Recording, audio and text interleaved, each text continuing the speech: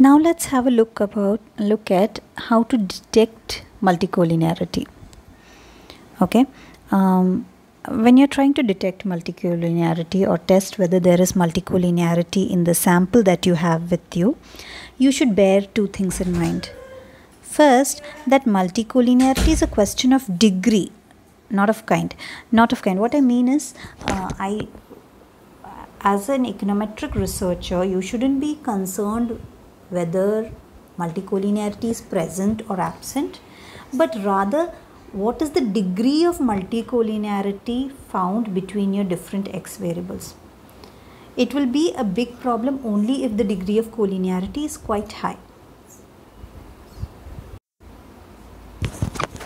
The second thing that you have to bear in mind is that if you remember from our set of assumptions, one of our assumptions of the CLRM, that is classical linear regression model, was that the x variables are fixed or non-stochastic. What that means is, even if I'm taking different samples from the same population many times, I'm assuming that the x variables are remaining fixed or non-random every time I take a sample, right? So multicollinearity is a feature of the sample rather than of the population. If you look at data from the entire population, probably the degree of multicollinearity will not be as severe, or maybe it is not even multicollinear. Okay, so these two things you should bear in mind. So even when we are testing for the presence of multicollinearity, we are going to try and assess or understand the degree of its presence rather than whether there is multicollinearity or not. We are going to check how severe the multicollinearity in the sample is. So most of these measures or methods for detecting multicollinearity, they are just rules of thumb. That is, they are roughly laid out rules. Even if according to some rule you find that there is multicollinearity, you might decide to ignore that symptom. Okay, so what is the first important and very easily noted symptom of multicollinearity?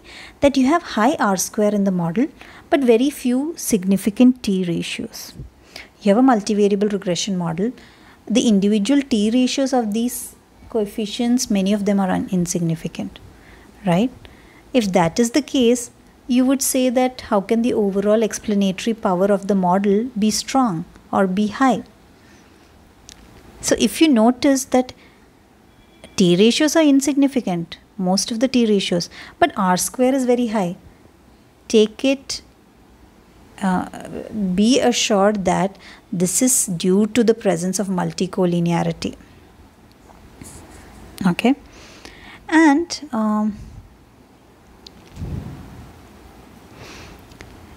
remember that this presence of multicollinearity is considered to be harmful, or it has to be remedied only if you need to disentangle, you need to understand separately the influence of each x variable on y. If you just need to understand an overall effect of all the x variables together on y, you might be happy to just estimate this model, and you might be happy to not do anything or to ignore the fact that you have multicollinearity in the sample.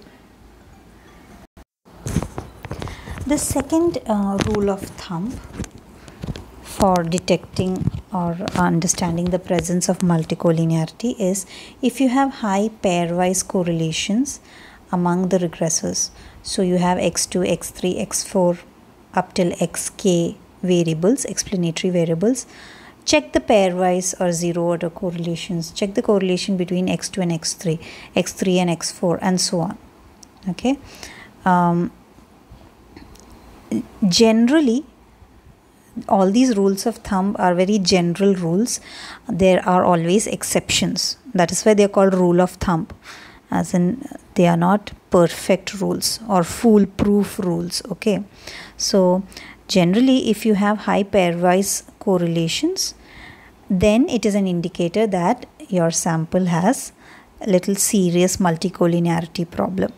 Okay, now to put it technically, high pairwise correlation is sufficient but not a necessary condition for existence of multicollinearity.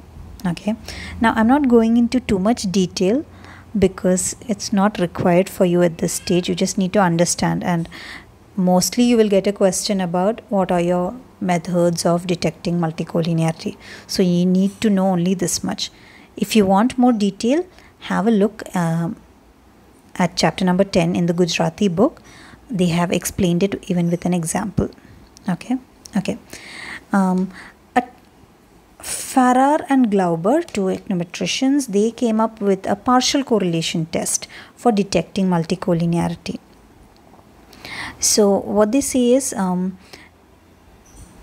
a regression on Y of all the explanatory variables x2, x3, x4, etc. If you find that the R square is high, but that the partial correlations between the pairs of explanatory variables, if they are comparatively low, then they say that it could be an indication of presence of multicollinearity. Okay, but this test has been criticized because it is possible that you find R square of the overall model as well as the partial correlation coefficients to be high at the same time. So then you wouldn't know what the conclusion of the test is. And then another criticism against the Farrar-Glauber test is that a given partial correlation coefficient may be compatible with different multicollinearity patterns. Okay, so these are the two reasons for this, which the FG test, the Farrar-Glauber test of partial correlation test, is called, also known as FG test. It's not foolproof, like I said. So there have been criticisms against this test as well. Another method to check whether you have multicollinearity in your sample of a high enough degree to be worried about it is to run auxiliary regressions. Okay, so the regression of all your explanatory variables on the dependent variable y is called the main regression. Okay, you can run auxiliary regressions. An auxiliary regression would be when you run a regression of each xi, a regression on xi by the remaining explanatory variables. So you have x2, x3, x4 till xk, you have explanatory variables.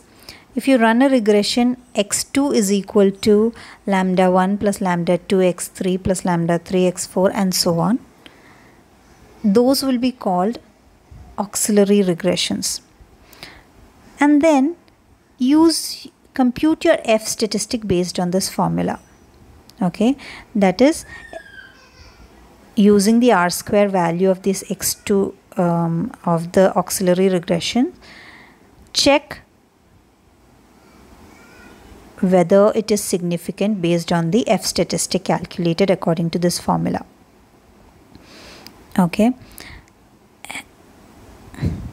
if your F statistic is greater than the critical F value, you can reject the H naught. Your H naught is that there is no multicollinearity. So if your F statistic is greater than the critical value from the F distribution, you will have to conclude that there is multicollinearity in the sample at hand. Okay, in regard to this, there's an additional Klein's rule of thumb which says that multicollinearity may be present, but it will be troublesome only if you find that the R square of any of these auxiliary regressions is greater than the overall or the main model's R square. So if you find that the auxiliary regression has an R square greater than your actual model's R square, then you can conclude that you have multicollinearity which is quite severe. Okay. You also have something called eigenvalues and condition index. These are your formulas for the condition number as well as the condition index. These eigenvalues, again, technical variables. Most statistical packages can calculate and give these eigenvalues to you. The rule of thumb, just remember the rule of thumb, that if your k, which is maximum divided by minimum eigenvalue, if your k is between 100 to 1000, you are saying that you have moderate to strong multicollinearity. If your k value exceeds 1000, we say that there is severe multicollinearity. Similarly, even for condition index is just the square root of k, condition number. So you can also say the same limits based on the same logic. Okay. Finally, you can also check the tolerance or the variance inflationary factor. If you remember, it was 1 divided by 1 minus rj square. So if this variance inflationary factor exceeds 10, then you can say that the variables are highly collinear.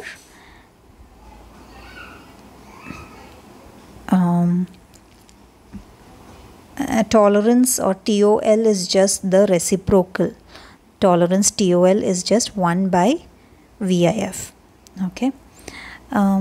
Here also, this is not a foolproof test, because even if you have a very high variance VIF, the variance of your coefficient can be reduced if you have a small sigma square or a very high summation or large summation xj square. Okay. So this is also not a foolproof method, but it does act as an indicator of the presence of multicollinearity. Finally, another way of detecting multicollinearity would be to examine the scatter plots. So take all the explanatory variables that you have, plot a scatter plot between the various pairs of variables, and it will give you an visual idea of the degree of collinearity between the two variables, the pairs of variables.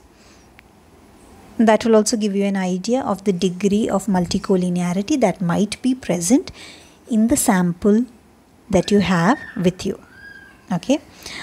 I will conclude this section by reminding you that micronumerosity, which means having too small a sample size, and if you have a lack of variability in the explanatory variables, in the values of the x variables, these two conditions can also cause the very same problems that multicollinearity can cause, right? So these two problems, that is the lack of the variability in the explanatory variables and the lack of sample size, can also cause the same problems as multicollinearity, but in econometrics, people do not give it enough attention.